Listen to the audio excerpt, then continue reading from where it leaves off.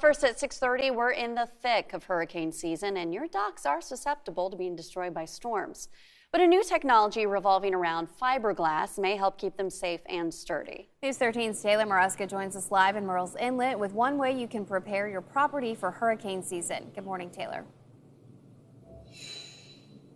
Good morning. I'm standing on your ordinary wooden dock right now. Now, they're pretty susceptible to damage, but thanks to a new technology recently approved in South Carolina, you might be able to save your dock from storms before it's too late. Hurricane Ian destroyed docks across the Grand Strand, many of them still left unrepaired nearly a year later.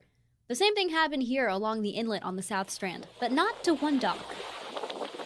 At the peak of Ian, the water would have been probably chest height right here. While the rest of the docks were getting blown apart and the storm surge was just beating them to death and tearing them apart, our dock just went below the water, and after the water receded, it just came back up. That dock is made out of fiberglass. It's 76% heavier than water, which means when the storm surge rises and pushes up against the dock stays grounded. Fiberglass docks are relatively new. You won't see many around, but not for long. South Carolina DHEC's Ocean and Coastal Resource Management Office just gave them the okay on state shorelines. They finally have resolved that, hey, we need to do something, and they're allowing us to go in and build fiberglass beach accesses.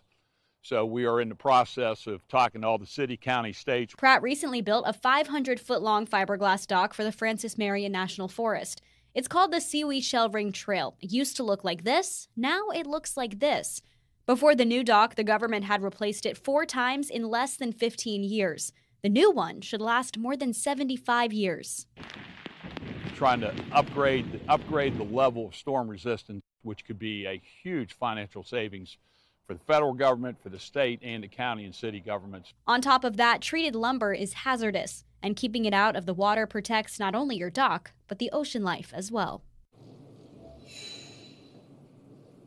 There's no timeline yet for when you'll see these docks on South Carolina beaches, but if you head up a little bit north to North Carolina, you'll see there are already a lot of them out there now. Reporting live in Myrtle's Inlet, Taylor Maruska, News 13.